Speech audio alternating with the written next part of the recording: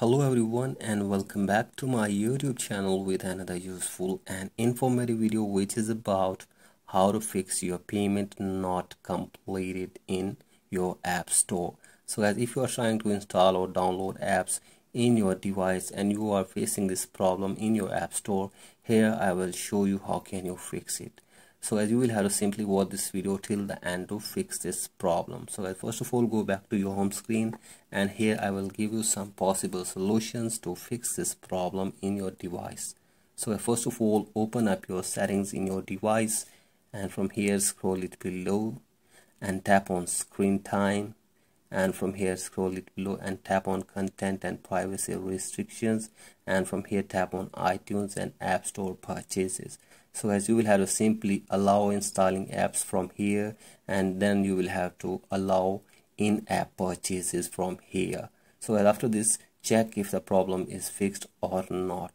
So after this, go for the other solution. If you are still facing this problem, that is, you will have to scroll it below in your settings, and from here you will have to tap on Face ID and passcode, enter your passcode, and from here you will have to simply turn this toggle off for iTunes and App Store. So I turn this toggle off for iTunes and App Store, and don't use your Face ID or your Touch ID to install apps in your iTunes and App Store. So after this, check if the problem is fixed or not, and if you are still facing this problem, then go for the other solution. That is, you will have to scroll it below and you will have to open your App Store from here.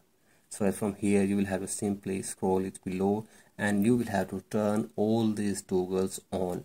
So I turn on the toggle for app downloads and app updates and in-app content, and all of these toggles turned on.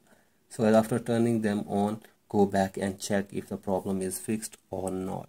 So if you are still facing this problem, then go for the other solution. That is, you will have to open your Apple ID, and from here you will have to scroll it below, and then you will have to simply sign out your Apple ID in your device, and then you will have to restart your device, and then you will have to sign back again your Apple ID in your device.